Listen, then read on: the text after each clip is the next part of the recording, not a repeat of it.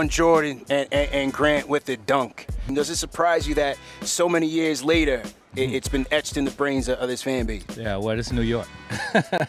This is New York, and they remember special plays like that. And I was very fortunate enough to be the one that completed that particular play against arguably the best player that ever played at this level, and Michael Jordan. And so, and Horace Grant. Let me not forget Horace Grant. He got the brunt of it. Yeah.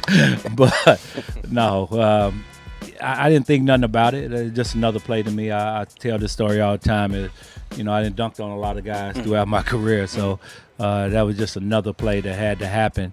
It wasn't until I came back and started working for the Knicks when I knew that play was very special in New York fans' minds. And so, and for this day, somebody asked me since 2004, since I started working with the Knicks, every single day somebody asked me about that play.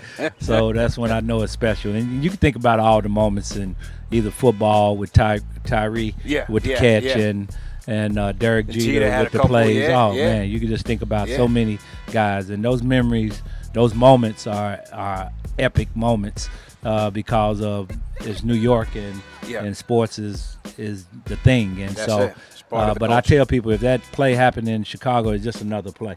But since it happened in Madison Square Garden, it became very, very special play. When you win in New York, there's nothing better than that.